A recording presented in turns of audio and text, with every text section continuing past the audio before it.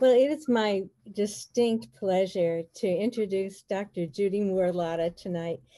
I first met Judi when I came as a summer intern to National Public Radio, and Judi was my supervisor. And at the time, they had just finished running a 26-part series called Wade in the Water, African American Sacred Music Traditions. And Judi had been the senior producer. This series was so highly regarded that it won the George Foster Peabody Award. So when I got to NPR, things were just buzzing, and I had listened to several of the series, at home on my radio. It was just fabulous.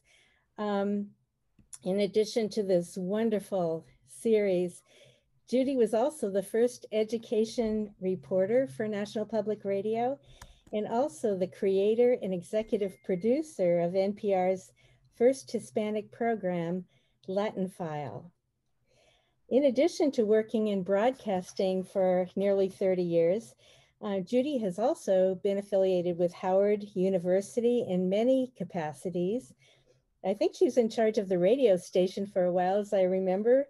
And also, she was the executive director of communications and marketing for Howard and was a professor. She's now a professor emerita, having retired in the recent past. Um, Judi's background is she considers herself one of the grits, and grit stands for Girls Raised in the South. She comes from Tallahassee, Florida. The experiences that Judi had growing up were so different than my own, growing up as a white girl in New England. So um, it's Judi has written a book about that, and you'll be hearing more about that tonight. It's just an amazing book and great examples, stories of growing up in the South. Um, Now, in addition, she's written two books with a third one on the way. Her first book, God Ain't Sleep, Yesterday, Today, and Tomorrow, was published a few years ago.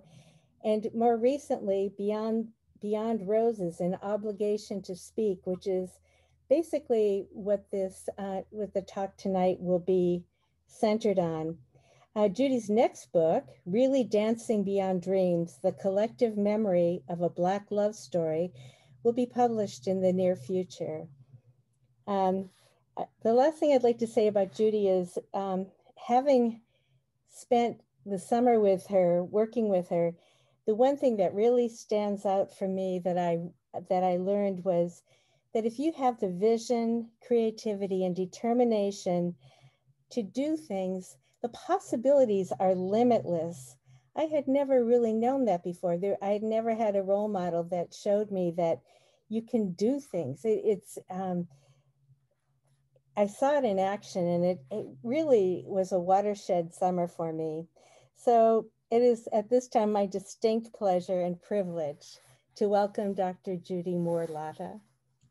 Thank you so very much, Victoria. I tell you, I just really appreciate you, and I appreciate this group. I appreciate this opportunity. I would like to call myself, in addition to calling myself one of the grits, I tell people that I am the daughter of Laverne Moore, who was a colored teacher in the segregated South. And she was the daughter of Cornelia Jackson, who was a domestic worker in the pretend not to be segregated North. And she was the daughter of Julia Hand, who was found in a cornfield in a basket in Ohio in the mid 1800s. So it's important for me to remember that because it grounds me and it helps me to stay clear about not only who I am, but the work that I have to do. It's very humbling. So I'm just honored to be here. I might say, however, in that lineage, I am also the daughter of Oscar Moore, who was a professor at Florida A&M University, who was the son of Fitzgerald Moore, who was a painter who came through Ellis Island at the 20th century, turn of the 20th century, who was the son of Prince Moore from Barbados, who was a sugar farmer. So there you go. So you know who I am. But you know, there's something, and I thank you so very much for that, but there's something about the power of the story and the power of the narrative that, that just kind of gives you an opportunity to connect with people. And so I appreciate that. I want to just say that I am just excited about the work that you're doing with Take Part. I mean, this is just so very, very important. And I know that there are so many of you who have been a part of Take Part, and then there are others who are probably visiting. But in just kind of looking at the work that you're doing, what's exciting is that you have chosen to do what you're doing, and being anti-racist is actually a radical choice. It's a very radical choice, and so I hope that during the course of this evening, one of the things that we'll be able to do is that you will be able to kind of ask yourself about that radical choice that you've made and what it means, and then what it means for you personally, as well as for your relationships and things of that sort. So I hope you have pen and pencil. I've got mine. Um, uh, and or your device, if you're using your device, so that you can just kind of think through.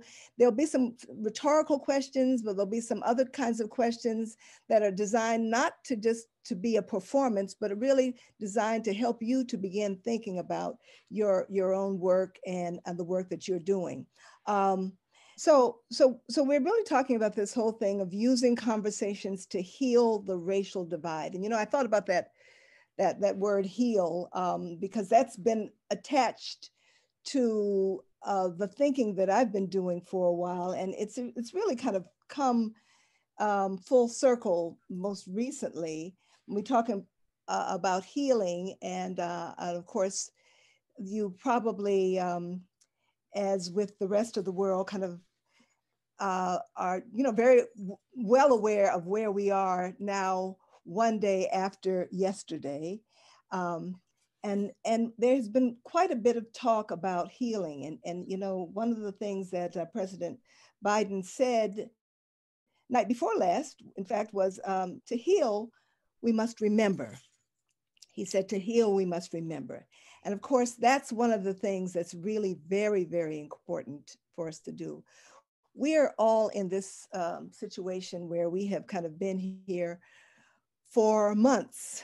And 2020, we know, was a year that we will never, ever forget. It's a year that we will remember for the pandemic, and for the assault on Black and brown bodies, and for the civil unrest, and the public displays of racial inequities. And you know, um, and then in the middle of everything, we had an election.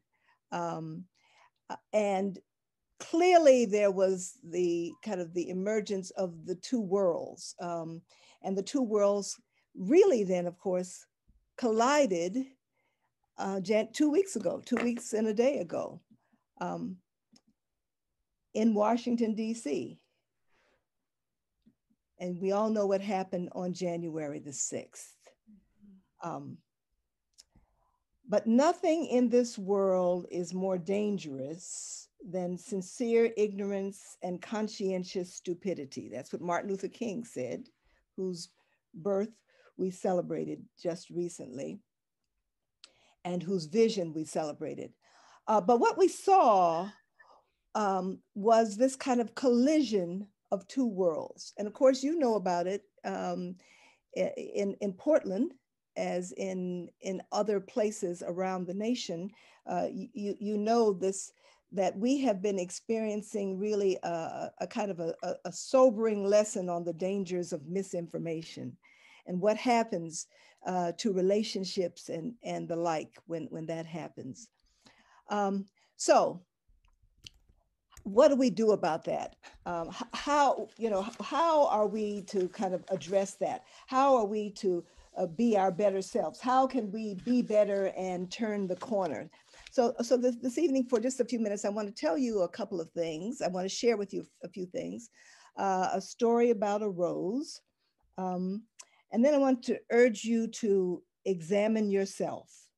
Um, we are going to probably read a couple of excerpts, if we can, one or two excerpts from my book, Beyond Roses, An Obligation to Speak, that will help kind of make some of the points clear. And then we'll talk a little bit about what happens when you go in search of a conversation, and then have some time for questions and answers. Okay, so let's start with the rose my mother envisioned. Now, I really wish you could have met my mom. Um, Laverne Moore, was an extraordinary woman, but she was in Tallahassee, Florida, and she had a place. She and my father had a home that was just a very warm home, that a place where they acknowledged a lot of people. People from all different backgrounds came, and there were stories that were shared and people that were shared there. And my mama used to like flowers, but she didn't have a green thumb. She couldn't grow anything, but she loved flowers. So what she would do was that she bought plastic flowers, and she went to Walmart and she'd get whatever was on sale, and she'd put them out there in the front. And of course, they were just lovely flowers. And everybody in the neighborhood knew that Mrs. Moore had plastic flowers, but nobody ever said anything. Um, then what happened was my mom passed. Uh, and a year or so after she came, then after she made her transition, well, she'd come to live with us, and then she made her transition. And a year or so after that, our neighbor in Tallahassee, Florida, sent me this picture of a rose that was growing right where those other formerly plastic roses had been. But this was a live rose, not on a bush, not on anything. It was just a single rose. And it was just a lovely rose. And this is actually the rose. Now, the thing about it is the rose has come back every year since my mom died. And this is true. And I hear just different ones of the rose. Sometimes it's accompanied by another rose or two, and sometimes it's just by itself. And nobody ever planted this rose. Nobody ever kind of cultivated it. Nobody still to this day cultivates it at the house in Oak Knoll. But it was a very clear kind of thing for me, because what it said to me was not necessarily that this was my mom's spirit embodied in this rose, but clearly there was a message of some sort that my mother was sending, and it kind of evolved into the book that that I wrote and that I'm going to share a little bit with you this evening, Beyond Roses, An Obligation to Speak, because it incorporated so many things. Now, without her knowing what she was doing in that household, my mother was really kind of embodying this concept of Ubuntu, which is a South African concept. Bishop Desmond Tutu talks about it, and it is, I am because of you. I am because of you. And it really has to do with the humanity as a quality that we owe to each other. And it suggests that you really can't be human all by yourself. And sometimes people think that, but that's not the case. And so we really have an innate interdependency and a connectedness. And so what that means is that we almost have an obligation, if we will, to stretch ourselves to understand experiences that are beyond us and beyond our own. It's not easy work. And I'm sure that you know that from the work that you're doing, that it's not easy work. So let's look at what this means. So So there are a few facts that sometimes we refuse to acknowledge. And again, kind of going back, these are some things that I now know that my mother um, probably knew very well. Um, because they were things that were embedded in stories, they were embedded in the lives of people that I met, they were embedded in the realities that kind of circled around around me. And one of the things that became very clear is that there's been really a long history of entitlement in the United States, and it's really kind of been connected with a history of violence. Now you have to understand that I grew up in a cocooned community where there wasn't a lot of open discussion about violence, but sometimes there was very veiled discussion about violence. And so some of the things that sometimes we refuse to acknowledge and we kind of gloss over and forget to think about, or even forget to consider the implications of, are things like the legacy of slavery and racial terror lynchings, legally authorized segregation, which is in itself a form of organized violence. All of these actually are forms of organized violence. The genocide of indigenous people, the abuse of people of color, continuing manifestations of racial hierarchy and bias. And the bottom line fact that racism is taught and is learned, as is tolerance. And so, you know, and these are things that we sometimes forget, but it's important for us to remember. It's important for us to remember. So where do we start? All right, so one of the questions, and I'd like for you to think about this and think about your own situation, and not to think about this just kind of in isolation apart from anything, um, um, but is to think about what is the lens through which you see yourself. And, and, and of course, I'm talking about, you know, how do you identify yourself? What groups do you associate with? How do you think others see you? Because that's a part of the lens. And then what's inside that nobody sees? And then what's outside that everybody sees and they think they know about you? And this thing that we try to get at, that's called bias, is something that begins to unfold as we begin to kind of ask questions about ourselves. So and these are exercises that you can do beyond this, because we won't have a whole lot of time to to do it per se. But these are things that you can think about. But one of the questions that you have to ask yourself, that I have to ask myself, we all do, is it possible to coexist with people who have radically different ideas from you? You know, it's a very important question, especially right now. And then the kind of the continuation of that, is a conversation with those folks even possible? Now, I don't pretend to be an expert in any of this. Again, you see how I come at this. And while I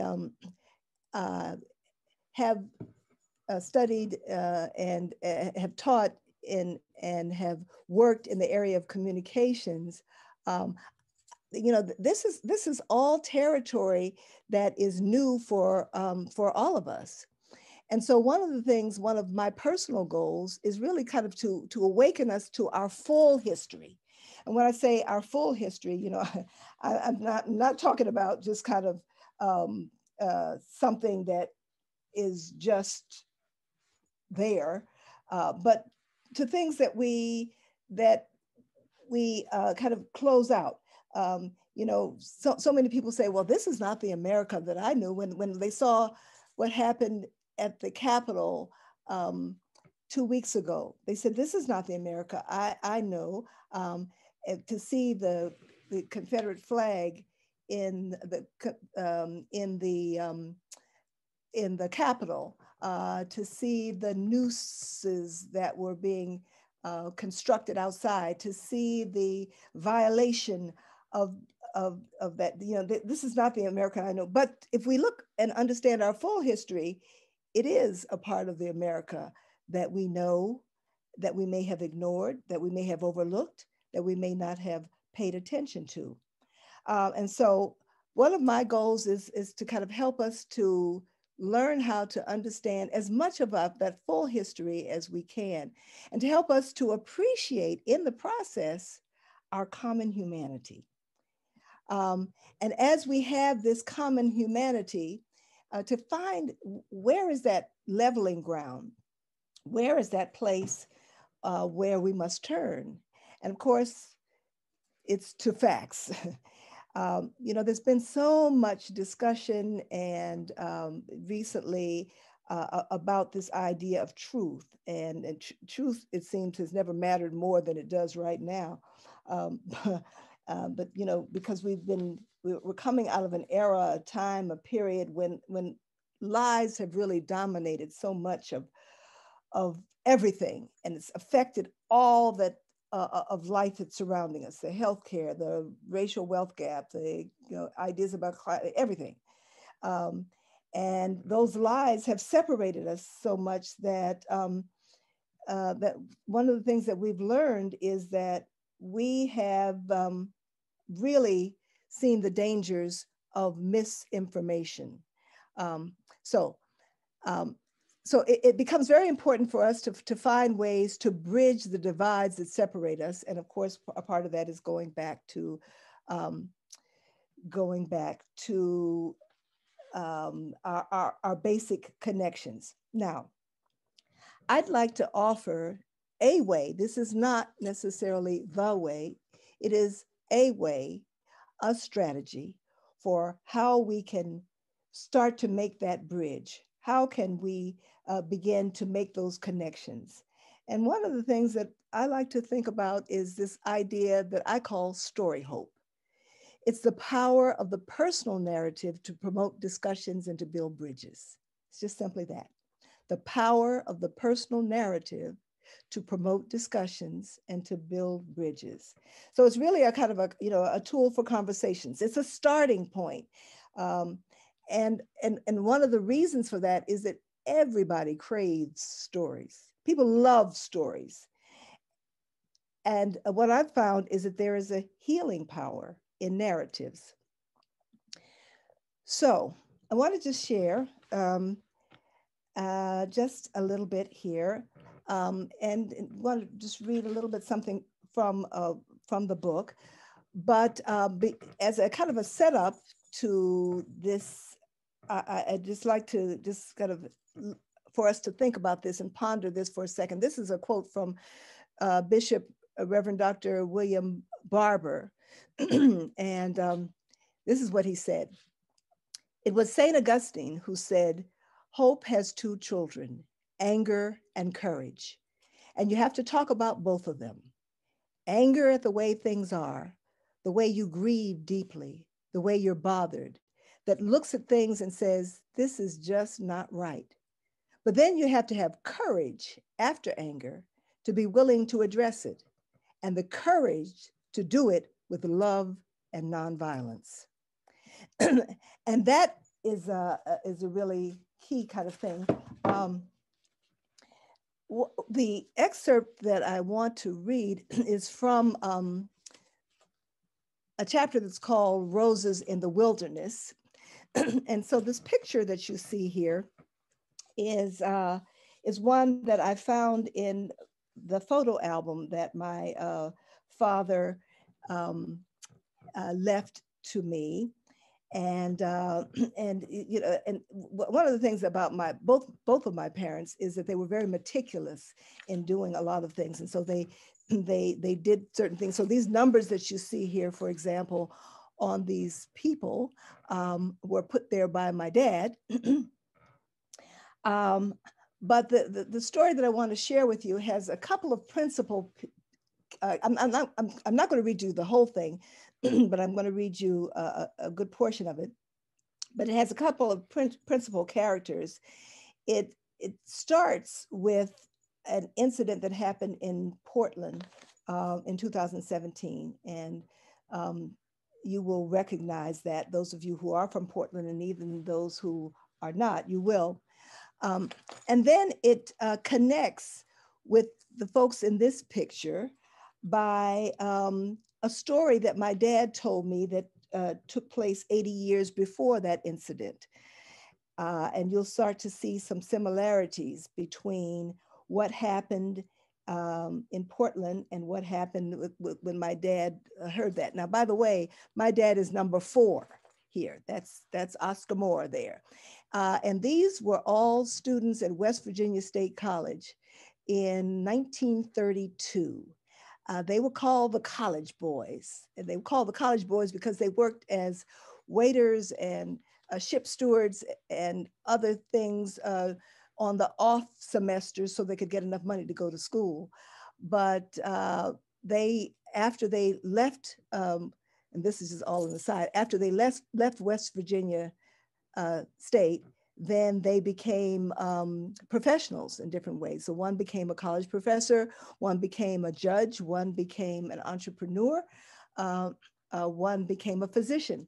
So they had different kinds of things. But so as you listen to this, I want you to listen for that, and then for the man who really kind of influenced them in more ways than a little bit. And that was a man by the name of Dr. John W. Davis. He was the president of West Virginia State at that time, and was one of only a few Black college presidents in the 1930s.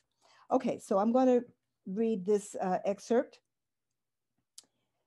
The atrocities are so severe and so frequent that it's easy to be dumbfounded, hard to imagine, and even harder to reason how life, so fragile and precious, can be considered so lightly. Sad commentary that only a few people are willing to cross lines to defend the sanctity of people different from themselves. On a Portland, Oregon commuter train, 2 girls of color, one Muslim, one not, are verbally accosted by a self-proclaimed white supremacist. 3 white strangers come to their defense. 2 of those strangers are stabbed to death. The other is critically wounded. A trickle of objections surface here and there across the country, but no unified national outrage. Expediency can silence people, especially if the stakes are high.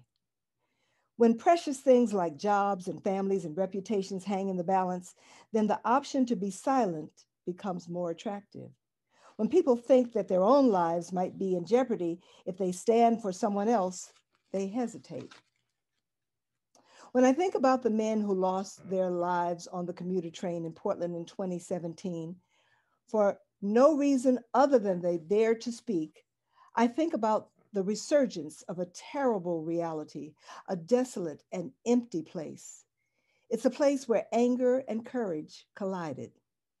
My father heard a story 8 decades earlier that points toward how even the most barren of territories can inspire hope and provide fertile ground for roses. Dad told me that when he was a student at then all Black West Virginia State College in 1932, the world shook. As he sat under the tutelage of a man the students lovingly called Prexy, the world around them swirled with hatred. In 1919, Dr. John W. Davis, Prexy, at 31, had become the youngest president in the history of the school and was one of only a few Black men presiding over colleges by the 1930s. As an outspoken advocate of Negro education, Prexy gave advice, warnings, and wisdom, and saw himself creating a revolution to combat the surrounding hatred, one student at a time. He knew the world would welcome his charges, and he wanted them to be ready. In the college's mandatory Sunday chapel services, Dr. Davis reminded students that they mattered, that they had God-given power, and that they could change the entire segregated South. And then it goes on, and there is a litany of what was going on around there at that time, including the murders and lynchings that were happening in nearby places, and a number of the kinds of social injustices that were happening. Silence was not an option, and allies were not a gift to be taken for granted. Hard lessons carried bitter truths and demanded that people of good conscience speak on behalf of those who were vulnerable. On one occasion, Dad heard Dr. Davis tell the story of Bishop Joseph Hartzell, a white humanitarian, philanthropist, and preacher who lived his conscience and spoke his mind. According to President Davis, those who knew Bishop Hartzell called him a friend of the Negro, a label that may have cost him his life. On the bishop's 87th birthday, two white men surreptitiously entered his home. Who knows their intent? They may have heard him give one of his unabashedly outspoken sermons about shared fundamental human decency and been outraged, or they may have watched as he operated in the Freedmen's Aid Society, coming to the defense of Negro youth who had no voice. They may have resented his co-founding Meharry Medical School to educate Negroes, or they may have simply broken into his house to steal from him. Whatever the reason, they entered his home spewing hatred and ransacked it, took his watch and $15 and an air pump, and cut his phone lines and then his throat. Despite potential calamity, President Davis told his students, "You must become your better self." He mesmerized the students as he urged them to step into their own.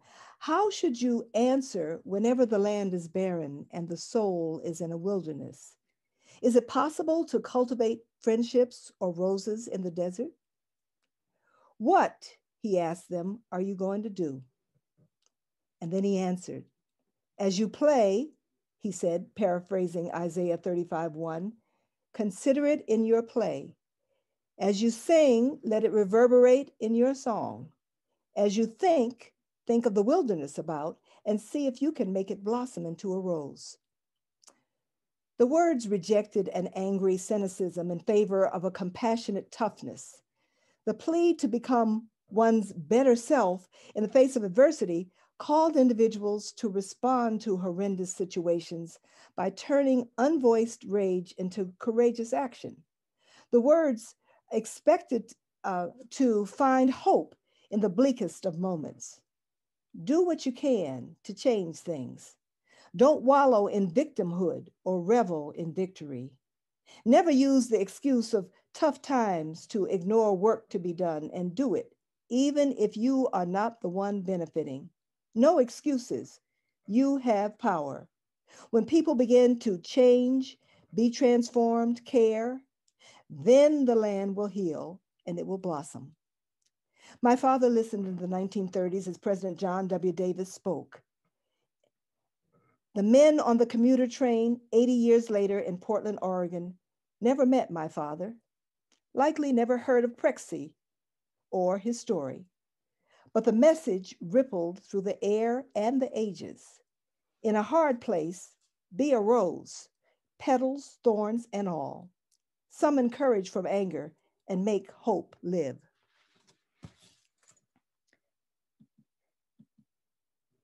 And so what that does is that gives us a sense of one of the kinds of stories that you would find in that I use to do what I call challenging the long silence. And the organization of this book is that it really does that, just that. So there are short pieces that in various ways are from my own personal experience that have to do with race and racism.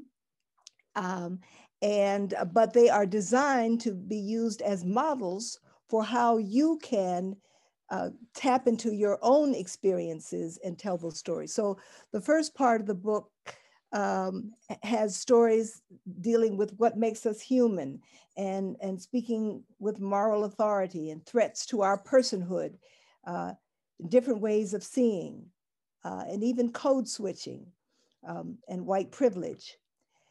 And then the second part has more stories that point to, and well, let me just say one thing about those first stories that in many ways, they reinforce a lot of the basic lessons that I learned growing up in that household that had plastic flowers. But what it means to understand how to grow, how to live and to love in a cocoon, which is very much what I did growing up on the campus of Florida A&M.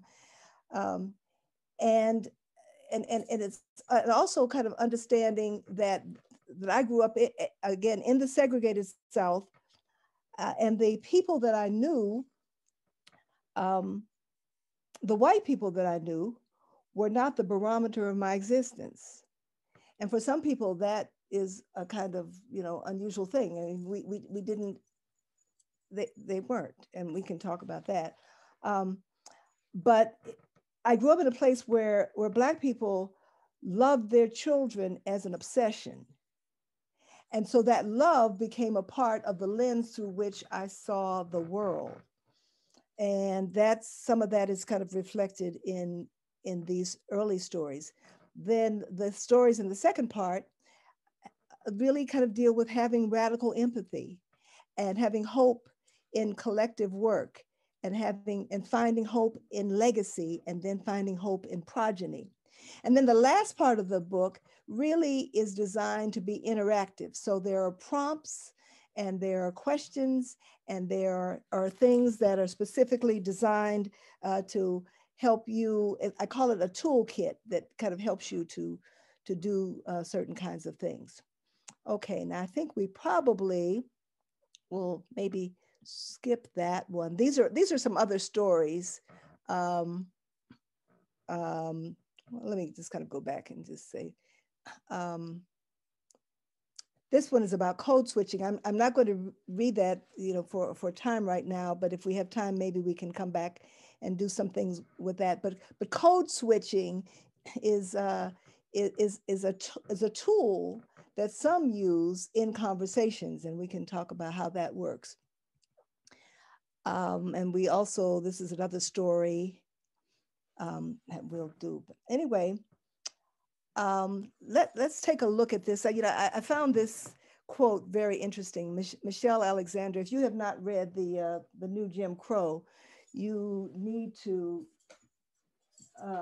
read that. I mean, it's a classic.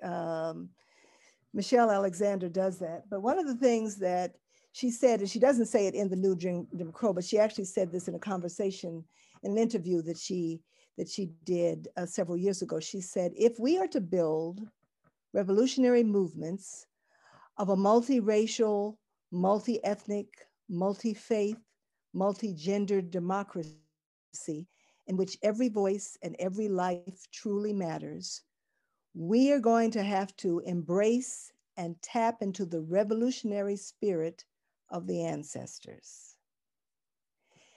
It's an important thought because it connects us to things that have gone before. So I just wanted to kind of just have that. So,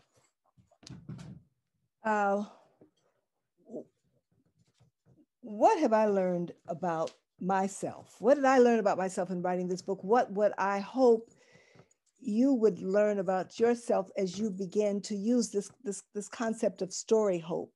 And what I'm urging you to do is to try stories, to try story hope in some different ways. And we offer some ways that you can do that. But one of the things that I came to understand is that I really appreciate the power of the story, of the narrative. I mean, I just get so excited with stories. And of course, we know that it can't be, we can't just kind of tra-la-la along and just do stories, but the stories have to point us towards something. And as we are working on these larger issues it's important for us to work on the fundamental issues too.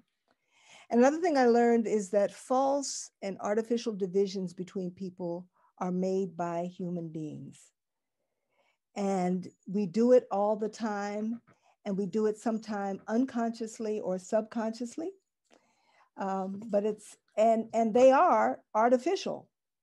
And it's important to figure out what those are. Then I learned about myself is that I really am an optimist, and that I really do believe that a single voice can motivate and can change things. And and people always, of course, this week we have been thinking about single voices in a lot of ways. We started with the Martin Luther King Day, the day of service, and people mentioned King, but there are so many voices from that period that changed things. And then we kind of moved to yesterday and that incredible experience that we saw with the inauguration and all of the voices that we began to hear, including the voice of that wonderful young woman who was the National Youth Poet Laureate. Oh my goodness, and how wonderful! But I really think that the voices can change things. And then I learned that I search for and I appreciate character and language, and as well as my own vulnerability, and I put those all together. And as I do that, then I begin to find that there are stories that emerge that I wouldn't have even dreamed of sharing, but things that I knew. And then the final thing is that I learned that I can tell history by knowing that history is about relationships and making choices. And when we start to think about history in that way, it gets back to that thing that President Biden was talking about in terms of remembering. Because if we think about history in terms of dates and incidents and things of that sort, then we're missing the mark. But if we think about history in terms of relationships and choices, then we're starting to get closer to where we can have a real conversation. So I'd like for you to think about your own experiences with race and what makes having a dialogue difficult for you. What is it about that? And there are three things that I would suggest. One is fear. Another is failure. And another is would be our intractable attitudes. And we mentioned King, and one of the things that King said is that about fear in particular, he said people fail to get along because they fear each other. And they fear each other because they don't know each other. And they don't know each other because they've not communicated with each other. They haven't had conversations. So I want you to just think about that. I also want you to think about, how can we advance a conversation? How can we do? What do we do? And one of the things that I suggest is that you start. What a novel idea that is. You start. A lot of it does have to do with preparation, your own preparation, thinking about yourself and doing that. But it has to do with invigorating and expanding our labor in certain kinds of ways. And doing what my mama used to say was, seeing the humanity in other people. Something that I know that many of you have been spending a lot of time doing. And but really kind of examining that. And then emphasizing this difference between teaching and learning. So the question is, how do you tell your story? And then how do you actively listen? Well, that would go beyond the time that we have here. But that's one of the things that, excuse me, I explore in Beyond Roses in the third section, in the toolkit. kind of giving you some ideas about where do you start in thinking about your own story? And what do you think, and what is it about your story that you share and that you hold on to and that you build upon? And then how do you actively listen to somebody else? So all of those tips are provided there. Now, I just like to conclude by just suggesting that this is a book that I have been working on for a while. And so I've told you some things about my mom and dad. And I grew up as an only child in Tallahassee. And when my father died in 1996, my mother died in 2007. And when she died, I went home to Tallahassee, and I decided, the first thing I did is I said, okay, I've got to organize things and put things in order. My mother was the meticulous, as I mentioned to you, she was the meticulous kind of organizer, but, again, in trying to do something, I said, well, I need to put some things in order. I opened a drawer. The first drawer that I opened in the bedroom, there was a note from my mother, and it said, Judy, do not throw away anything in these drawers. Love, Mom. So it was my mother speaking to me, knowing what I was about to do. But what I ended up finding was just a treasure trove of things, including several hundred letters that my mother and father had written to each other during World War II. And these are love letters. And they were love letters written between a man and a woman who were not supposed to love because they were Black and because they were middle class and because they were married.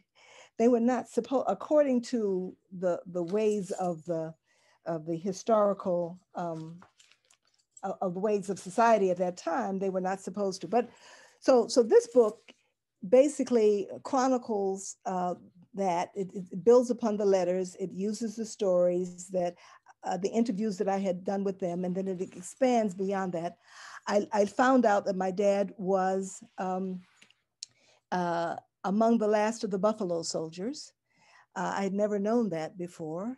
And I found out many other things, and I talk about the experiences of those Black soldiers during that time and their relationships in terms of history. So it's coming soon, so be on the lookout for it. And with that, I think we'll open the floor for questions. Judi, one question that has come up is, could you go more into code switching? And I think there was a story in the book that talked about that a bit. And I just think it'd be more people would want to know about that. Okay, thank you so much for the question. And so the code switching is something that many people especially in the Black community and other communities know about too. It's something that people, especially in Black communities, learn to do because it's a survival kind of mechanism. It's the way that you would talk and interact and be in one community that would be different from the way that you would talk and interact in another community. And some people really kind of prepare their children to be able to do those kinds of things so that they would be able to smoothly move from one place to another. So there's a story, let me see, there's a story in here that makes the point. Okay, and this actually The story is actually The Obligation to Speak is the name of the story. And it actually kind of took place on the campus of Howard University several years ago when I was the advisor to the student radio station. And so that was one of my responsibilities. And as a part of it, they had a hip hop concert.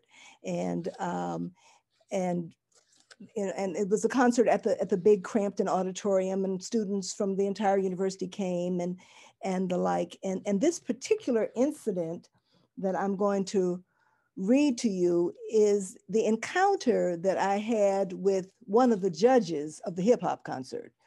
Uh, and this was backstage, and the kids were all kind of preparing for things, but it really speaks to code switching. The quote that I have before that is from this young man who was the judge. He says, "I saw a Black man shot down and I cried. Not the first time it had happened, but for me, a time when it reverberated." And here's the story. This is now me talking. I talked to a brother today who had at least two tongues. He had mastered both so that he had become fluent, bilingual in a way. We sat backstage in Crampton Auditorium at Howard University before a DJ contest and carried on a conversation about his story. He showed me a photo of his artwork, bold and brazen, starkly laying bare a community's raw spots and tugging at wounds that some would rather hide. He had been beaten. He never knew why. Like so many Black men before him and so many others since, he had found himself at the end of a policeman's billy club and then a taser. For no reason, he knew he had to stretch for his life, hoping to continue to breathe when somebody misidentified him, misrecognized him, misclaimed him as guilty of something he did not do. Nobody on the force really explained. And when he demanded to know what drove the two Prince George's County police officers to twist his arms behind his back and wrench them into a hold clamped by iron, they told him nothing. When he insisted that they show their badge numbers, they simply said, "Just call me Sheriff 1 and Sheriff 2. Let's skip down here. This young man, I'm sorry, it had happened 2 years before, and like the warning before okay, let me just skip this. I'm sorry. This young man talking backstage at Crampton described feeling like he had no power when his hands were behind his back. He said he thought he might be on the way to being counted among the dead. The police never gave him an answer on why he was beaten, never charged him with a crime. And I'm going to kind of go on to talk about it. Turns out that he, in addition to being the DJ, being a judge for the DJ competition, he was also a master's student. He was studying for his master's and in art. And he had done an art piece. His thesis was on his experiences. And so I'll pick up there. He says, "It's my thesis," the artist said, "my way of saying something, loud and insistent, clear and precise. The work showed a Black man caught between the here and now of tragic moments and the historic arc that keeps happening. The photo of the thesis created a visual voice, reminding me that we have averted our eyes too long." It's hard to say how voices will speak when confronting a horror, what language they choose to use to describe it, how that language can push someone else to do something, or what difference any of it makes. But clearly, the prism of what language we use has a role in reframing ideas and moving things. One who is born to influence others, to help people shift power relationships, to force them to see in new ways, to use the language they know, must do just that. We have an obligation to speak, to have more than polite conversations, and to use whatever tongues we have available to do it. And what he had done was, after he had this conversation with me and after he showed me his thesis work, he went out and he encountered 2,000 students there in Crampton Auditorium. And he spoke in a language that I did not know. There was a hip hop exchange, and I was kind of, oh my goodness. And what he was doing was he was code switching. He was using one language for one audience and another language for another audience, and that's what happens.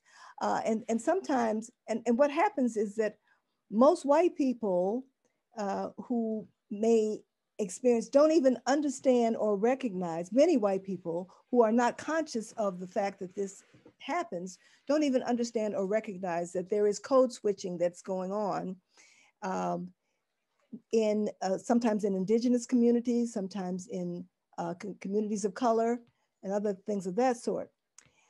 Um, but it's very important to understand that code switching happens. It's also important to understand how to code switch, because many white people also code switch.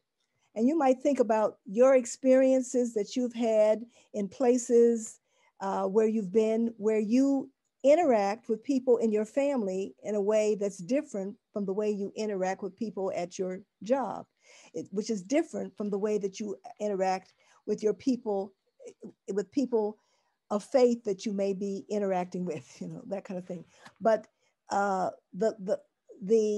the code switching means that you are conscious of connecting with people where they are and moving them to where you want them to be. So that's the idea behind the code switching. That's the story. I just read parts of it. Thank you, Judi. We have a question from one of our audience, Diana, who would like to ask you a question in terms of code switching. Okay. Yes, thank you. Blessings. Thank you for being in this space and gracing us with your presence. Um, uh, for me, I feel just in the past and just in my experiences as a Black woman, code switching can be harmful. And the way I view code switching sometimes is when there is when we fear, right? When we don't feel comfortable in spaces, and so we code switch. So I was curious to know, because you mentioned that we can use that as a tool. So I was curious to know in what ways, and also what ways that it doesn't present itself as harmful to Black bodies. Mm-hmm. Thank you so much, Diana, for that question. And one of the things that you mentioned is that idea of fear. And fear is so critical. It's the major kind of reason that we are hesitant, and about having conversations, about engaging in conversations, whether we're using code switching or anything else. I mean, fear is kind of drives so much of so many of our decisions, and there are different kinds of fears, but there's fear of the racial other, the fear of the one who's kind of different from myself, and then there's fear. There's a book, Howard Thurman. This is actually called Jesus and the Disinherited. And the great theologian Howard Thurman talks about fear. And he kind of alludes to code switching too in this. But this book, by the way, is a book that is a very critical book. Howard Thurman was a mystic, but he also was a Christian theologian who was at Howard University, was the dean of the chapel there, but he also then kind of went on to Boston University, did, I'm getting back to the question, but he became the chaplain there, and then started the first interfaith, interracial congregation out on the West Coast back in the early part of the 20th century. But his teaching is so critical. Martin Luther King, by the way, when he was assassinated, at the Lorraine Motel had a copy of this book on him. He carried it with him everywhere he went, just as did John Lewis. And so many of them carried that book. But in it, I mentioned, because there's a whole chapter on fear. And one of the things that one of the things he says is that he reminds us that, you know, there's fear of being misunderstood and being labeled in a certain kind of way, but there's the fear of the one who feels that he or she does not have power. And then there is the fear of the one who believes that he or she does have power. And so, and they are afraid that the power may be taken away. And so, you know, all of those things kind of happen. You know, there's a fear of being misunderstood, as I said, the fear of being labeled a racist, the fear of being labeled a victim, the fear of one's body being harmed. You know, there are all kinds of things. But what Thurman suggests, and what King was mentored to do, and what so many others have been, is to talk about the empowering nature, basically. So they talk about, you know, fear and hatred and deception as three things that we need to kind of root out of the psyche, so that we replace them with love. And at the heart of that is understanding that is turning that fear around, so that it is not a debilitating kind of thing, but so that it empowers us to move. So getting back to the question about the code switching, it's not just kind of looking at fear in a narrow way, it's looking at fear in all of these different ways, and understanding that the fear is happening on a lot of different sides. So when we witness a lot of the violence that we're witnessing, we're witnessing fear. We're witnessing fear, you know, and so anyway. Thank you, that's helpful. Thank you, Judi. To add to that, Barbara says, and sometimes the fear is simply that we may miss the opportunity to connect. Hence, we code switch as a tool to connect.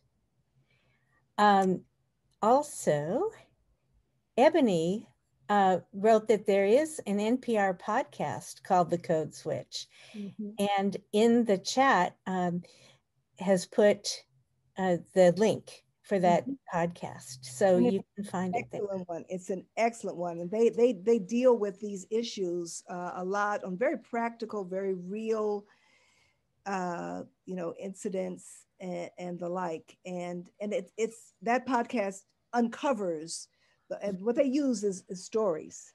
They use a lot of stories. They use a lot as they talk with people. They use the narrative, and at the basis of that, excuse me, is the assumption that that narratives heal. Mm-hmm. That's the basis for that podcast. Thank you for reminding us of that. Several people have asked about the name of the book again, and Sandy wrote Jesus and the Disinherited by Thurman. What is his first name again? Howard Thurman. Howard Thurman. Yeah, I mean, and again, when you start looking at the people who, you know, in addition to the ones that I mentioned, you know, you can go down the line. You look at all of those kind of folks who were in that first wave of civil rights folks, carried this around. And Howard Thurman, yeah, I actually had a chance to meet Howard Thurman when I was a little girl, didn't know what it was. My parents went from Tallahassee to Boston every summer to go to graduate school. Now they did that because they were at Florida A&M and they couldn't go across the street to Florida State University to get their graduate degrees. So they traveled all the way up from Florida to Boston to go to Boston University. And they were there when Thurman was the dean of the chapel. And so I remember being a little girl and going to hear, now I have no idea what he said or anything, but I do remember the experience of being there. And I remember how transformative it was, obviously, for my parents. I didn't understand exactly what was going on, but I knew that there was something, some message. But this is a book I've read at least 4 times, and I still, I still used to have little things all over it. I'm like, and it's only 102 pages. So. Wow. In chat also, someone you may be familiar with, Joe, says, fear is a false evidence appearing real. I do know Joe. Yes. That's my husband. False evidence appearing real, yes. And, you know, one of the things that Joe Latta is famous for is acronyms. And so the FEAR is one thing that he has come up with. In addition to kind of being a fabulous retired pedodontist, he is also an extraordinary person who thinks about language and connections and things of that sort. So thank you, Joe, for that. I'd like to encourage people to put your questions in chat, and also, or if you prefer to raise your hand, you can go to the reaction icon at the bottom of your screen, and at the very bottom there's a bar that says raise hand, and I'll try to watch for raised hands too, so please feel free. Jessica has a question. Okay. Hi, Jessica. Hi, Judy. Thank you for this tonight. I am a white woman married to a Black man. I have mixed race children. And one thing that I run into and find really frustrating is that I have a lot of these personal stories that I often share with my parents about experiences that my family has. And while my parents are always sympathetic towards my kids or my husband, they don't really understand the stories of other people outside of my family. They don't seem to make that connection.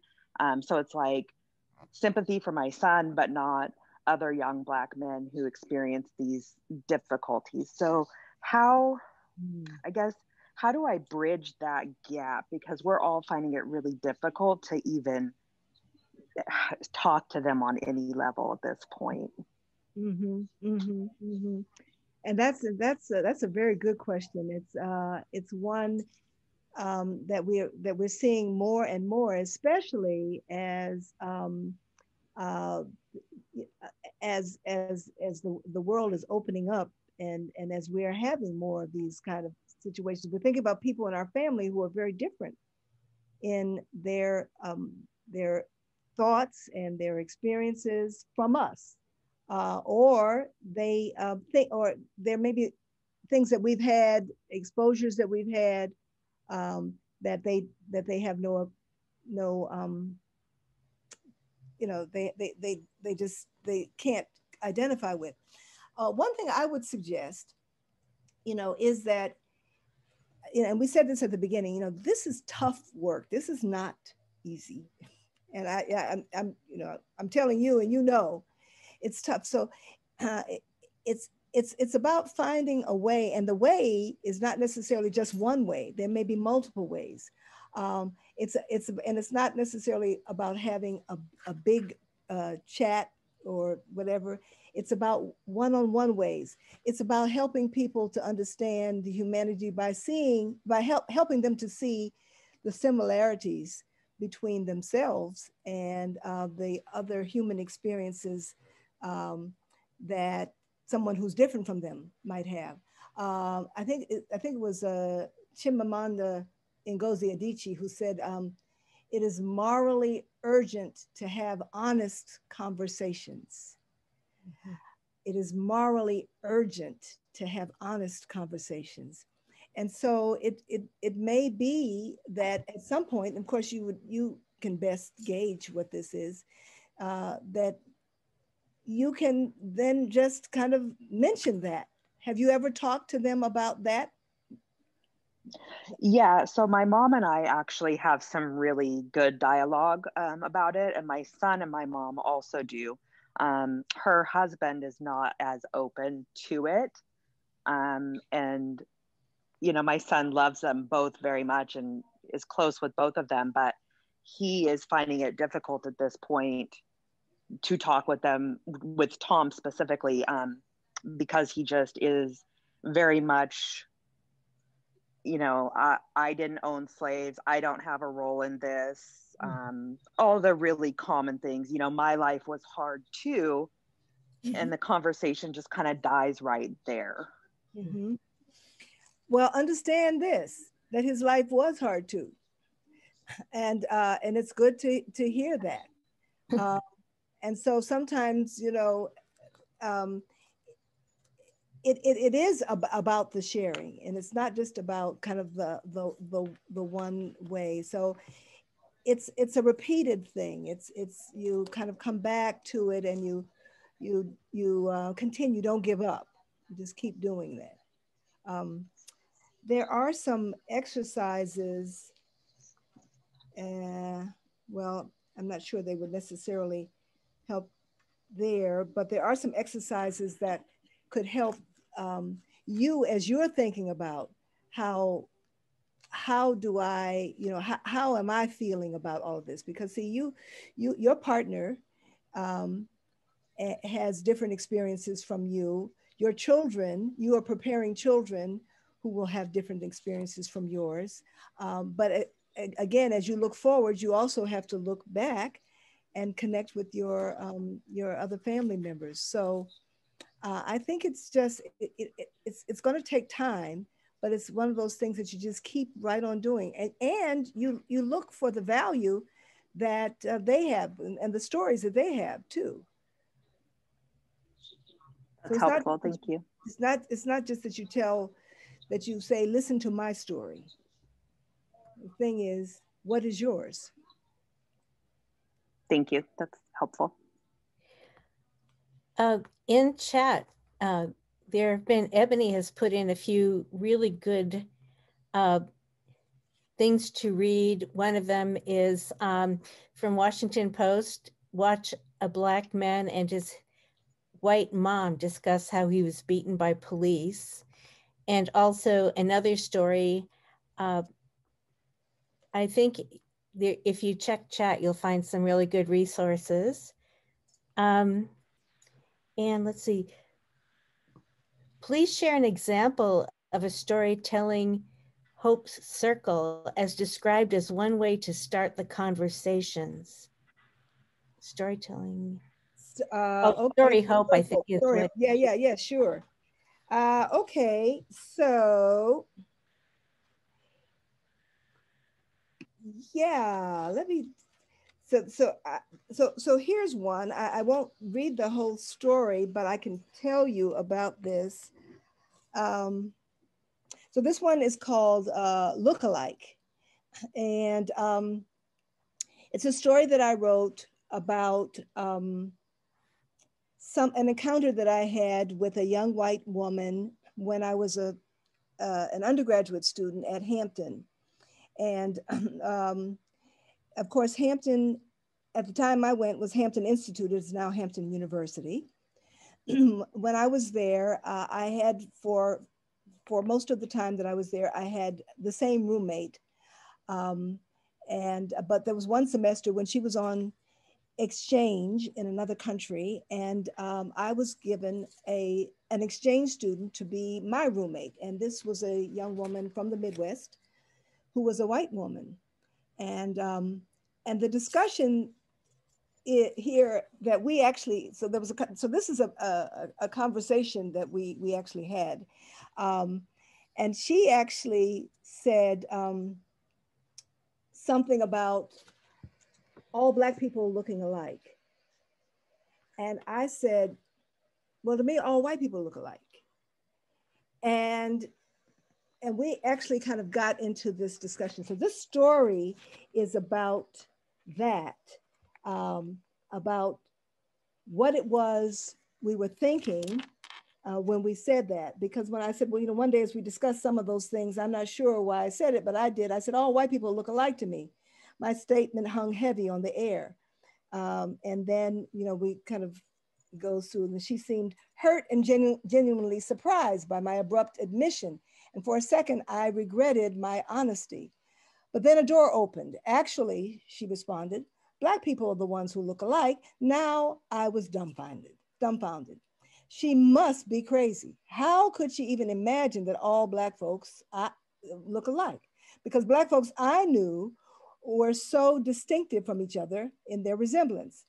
Couldn't she see that our skin was was every color of the spectrum, and therefore clearly we looked different? And so I said it. We are not alike at all. Then I went through the whole thing about the skin and all of that kind of thing. And then she said, but your hair is also similar in color. Mm. And I was like, hair. And then she went through this whole thing about dusty blonde and all these different kinds of colors, and strawberry blondes and redheads and dusty brunettes and da-da-da. And I had never thought about it. I had never thought about hair as a distinguishing characteristic. I had always thought about skin. And so so it was the beginning of a conversation where we could talk about what we really thought, because I had been looking at skin and she had been looking at hair. We're talking about two different things. So here was a conversation starter, if you will. But there are there are lots of things that could be conversation starters. You can talk, and I do suggest a number of them in here, because people come at these things with the lenses that they have that are all different. Yes, I was actually formulating a question around that too, in that we can be talking in a conversation, but thinking of two different things, so that it's like passing, it's like not quite connecting. And how do we connect when our whole frame of reference could be so different, and yet we're both in the same place? That's all. Yeah, no, I understand what you're saying. Yeah, no, and it's a good question. So if we're talking about two different things, and that happened to me the other night. I was with my writing group, and these are absolutely wonderful. There are 8 of us, and these are absolutely wonderful folks. There are 2 of us who are 2 Black women, and then there are 3 white women, and then the others are men. And I was reading something from something that I had submitted, and I was talking about growing up and on the campus of Florida A&M at my school, the elementary school, and I talked about cracked windows and used books. And one of the white women, who is I absolutely love her, said, but I don't understand how that could be, because you were on the campus of a university. How could you have used books at the demonstration school on that campus? And how could you have cracked windows? And so I explained to her that there were different resources that had come to the different universities. So the Black university did not have the same resources that the other university had. And so that it was possible to have it. So we were talking, and we were kind of talking about 2 different things, but that happens. And the only way that we can kind of bridge that is to talk, is to start. And so when I explained to her about my experience, and she said, oh, I never thought about that. Just as when my friend who was my roommate told me about the hair, I said, I never thought about that. I really had not thought about that. Now that might sound like an incredible thing, but I never thought about it. I had looked at people and not even seen the hair. color? Well, we are actually, this time went so fast. We're coming up onto 8:30 right now. I want to end this portion with one more thing from chat, more of an observation from Barbara. And she says, I think that many Euro-Americans have a difficult time acknowledging the history of the tragedy of what has happened to our Black brothers and sisters because we or they and our and their ancestors have a shared history of denying their own reasons for fleeing their motherlands and the trauma in their own lineage. This is why I think knowing your own history helps us understand the history of our brothers and sisters here in America. And I think, oh, Robbie has her hand up, and this will be the last question for this session. But that said, we are definitely will stay here. You can stay as long as you'd like, and more questions will be answered. So Robbie, why don't you take us home? Well, it's funny because as I'm listening, good evening, everybody, I'm thinking about the work that I've done with children, and children never talked about skin color. Kids would talk about the color that somebody was wearing with their clothing, and they just saw things differently. And I always found it interesting that adults saw the color of green, and that's how they would distinguish people.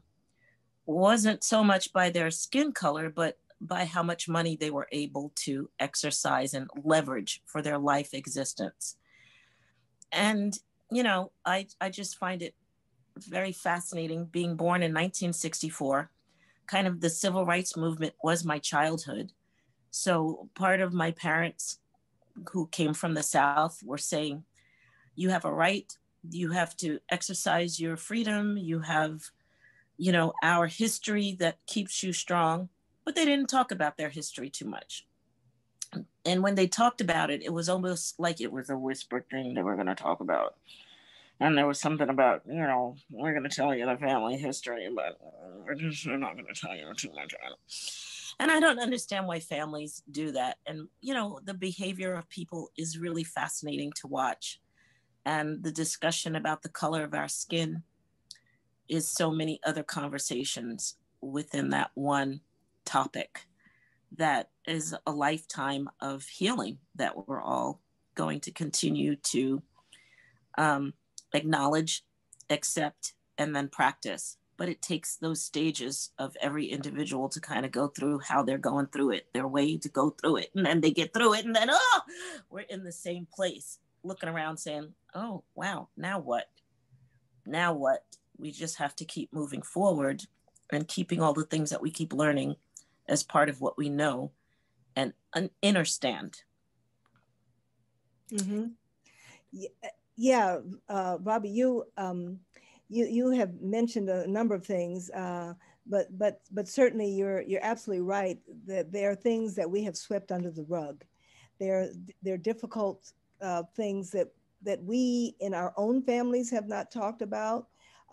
With our own children, we have not talked about with our parents, we have not talked about, and we've come to find things, and then we're amazed to learn, but it's not new. It's a history that has kind of continued and has been there. So there has to be some place where you break the silence, and there has to be some point where we say, we're not going to be silent anymore. We are going to deal with these tough things, these conversations that are hard about skin and perceptions of race, because that's another whole thing. There have to be ways, there has to be some kind of absolute declaration that says it stops here, it stops with me. I'm going to share, I'm going to be the one, I'm going to have the courage. I'm angry at the way things are, but I have the courage to do something about it. and to do it with love and nonviolence. Yeah. Mm-hmm. Yes. Oh, thank you so much, Judi. Oh, you have just been, this has been wonderful. Um, this concludes the actual Take Part event. But as I said, we will stay here as long as people want to ask questions or visit for at least a few more minutes. So thank you all for coming tonight. We will have another session next in February. And I believe it's Sharon Gary Smith from the local NAACP who will be our speaker. So please, we'll be sending out information on it. So please save the date, third Tuesday of the month. So thank you again, everybody. Thank you, Victoria. Can I just say one more thing? Absolutely. I just want to just again applaud you, Take Part, for making that radical choice to be the difference, because it just kind of it's tough work, and I saw that, you know, what was happening in your city as well as in mine, just yesterday and today, and so you see we've got a lot of work to do, but we've got to have the conversations, and it is indeed morally urgent for us to have these honest conversations. So thank you so much for the work that you're doing, and thank you for inviting me.